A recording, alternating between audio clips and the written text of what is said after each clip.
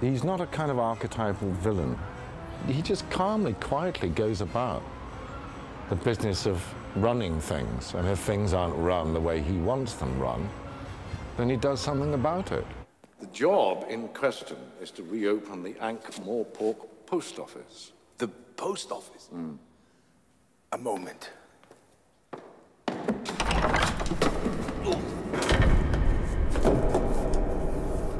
Choosing Lipwig is to do with choosing somebody that he can use, he can manipulate. Excellent. So, as this money is a gift from the gods, it should be used for the public good, should it not? But if Lipwig doesn't toe the line and do what I want him to do, at any moment, you know? Seems a little harsh. But fair. If you lose, you will have outlived your usefulness. There's something about Terry Pratchett's work that reminds me of Dickens. He's created such rich characters.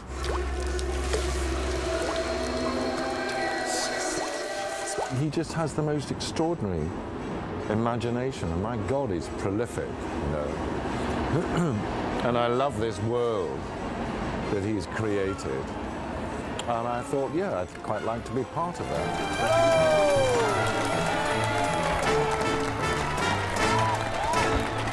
Hello, Ankh Morpork!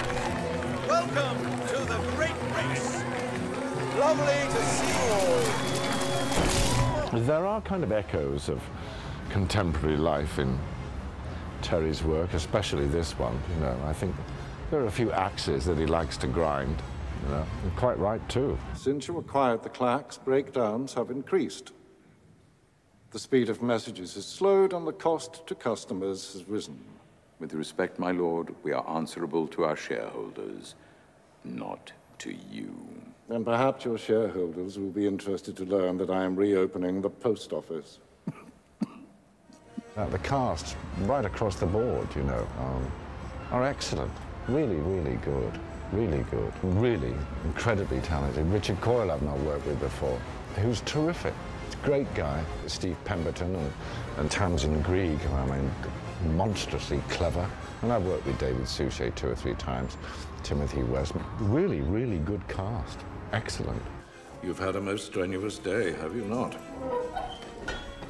Can't be as strenuous as signing death warrants. Joke. Oh, I'm sorry. I hadn't realized. Do tell me if you feel obliged to make another.